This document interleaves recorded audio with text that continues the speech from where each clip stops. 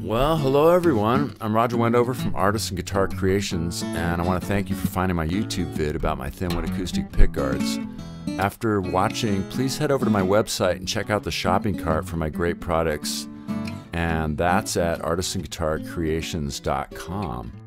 So, if you care about your guitar's tone, projection, and let's just say it, beauty, I know you'll find my ThinWood guards a great option. And if you're intimidated by the idea of removing your old pickguard, don't worry, seriously, it's not that difficult with a common hairdryer and some patience. I'll provide a link to this do-it-yourself video in the description below. Now, it seems that nearly all acoustic guitars typically come with a thin plastic pickguard, either black or brownish red, faux tortoise shell, whatever. You likely have one on your guitar, and for good reason. Plastic is good protection from picks and fingers. But since 2010, I've offered a real wood alternative that has since evolved into the ThinWood pickguards I offer today.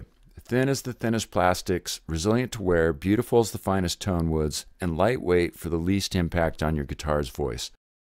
Now, I want to bring Taylor Guitars into this, since to their credit and to my benefit, we see wood pickguards in the mainstream since they revamped their 800 series and now their 600 series.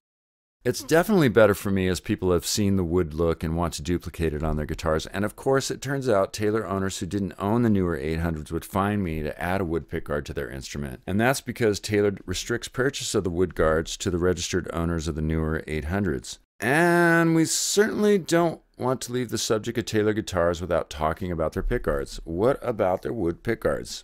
A good idea in my opinion, but how do they compare to the ThinWood guards that I make?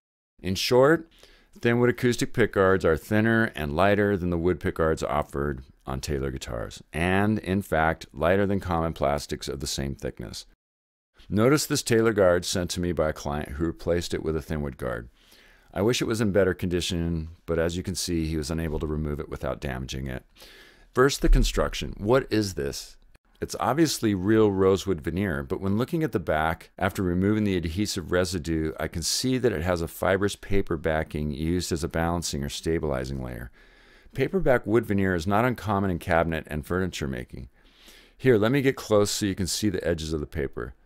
Now this leads me to the next point, having to do with thickness. Notice these pickguards as they lay close to one another. Pay attention to their thickness and this edge right here. The Taylor wood guard, being a paperback wood veneer, adds to the thickness of the pickguard significantly. It specs at 34 thousandths of an inch. Compare that to their typical plastic guard at 20 thousandths of an inch. And now to the ThinWood guard, which is 18 thousandths of an inch. And after all that, we have to consider weight, because after all, we are attaching it to the soundboard of the guitar, and weight matters. We definitely want our acoustic guitar to be as open and unrestricted as possible as it amplifies the sound of the strings. Even with this thin plastic guard at 6.2 grams, you're nearly strapping a 1/4 ounce to your guitar top. After removing all the adhesive residue, the Taylor wood guard does barely better at 6.1 grams. But the rosewood thin wood guard of the same shape weighs in at 3.7 grams, which is 41% lighter in weight than the Taylor guard of the same size and shape. In fact, in all my testing, thin wood pickguards average 40% lighter than plastic guards by the same shape and thickness.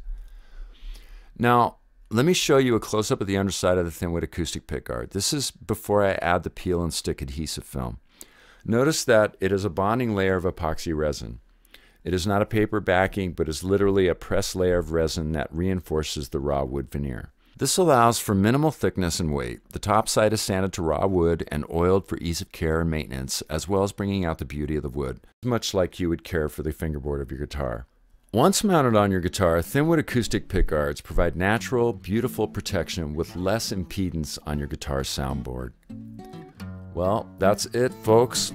Head over to artistsandguitarcreations.com and get yourself a ThinWood acoustic pickguard. I'll see you in the next video. Thanks for watching, and remember to subscribe and share with anyone you think might be interested. Remember to hug each other.